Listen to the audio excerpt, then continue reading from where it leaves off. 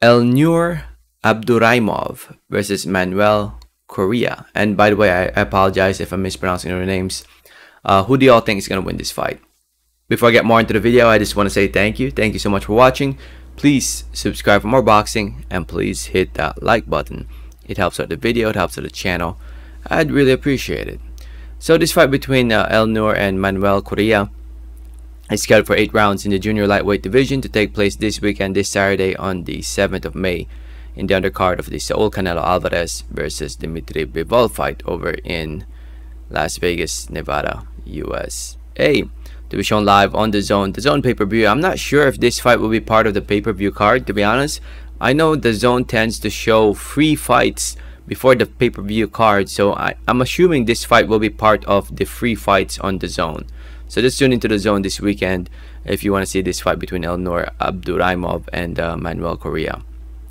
Before I talk about who I think will win, to those who don't know who Elnur Abduraimov is, 27-year-old fighter from Uzbekistan, very good amateur background, 8-0 as a professional, 7 wins coming by way of knockout or TKO. Coming off a win against John Jimino back in December of last year over in his home country of Uzbekistan. And now here he is in his 9th professional fight, fighting a fellow undefeated prospect in Manuel Correa, a 31-year-old fighter from Cuba. 11 wins, 0 losses, 7 wins coming by way of knockout or TKO. Correa is coming off a majority decision win against Marcelo Williams back in February of this year, and now here he is, both fighters stepping up and fighting another undefeated fighter, and it's a very good test for both guys. And based off what I've seen of both guys, because honestly I've never seen Manuel Correa fight before. I've seen Elnur Abduraimov fight before because his fight was shown live on the Zone before.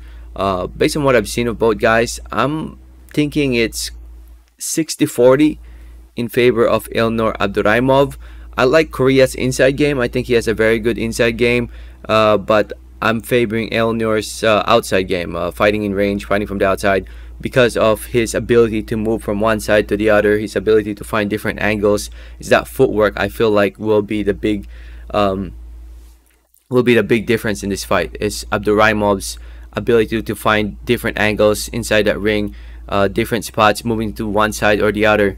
It's going to be that footwork I think is key to victory for Elnur Abduraimov. But if Correa can go on the inside, work the body early on, start to break down the body early on, we have ourselves an interesting fight. I'm not counting out Correa because I think he definitely has a chance to pull it off here, but I'm leaning towards Abduraimov winning a close competitive fight.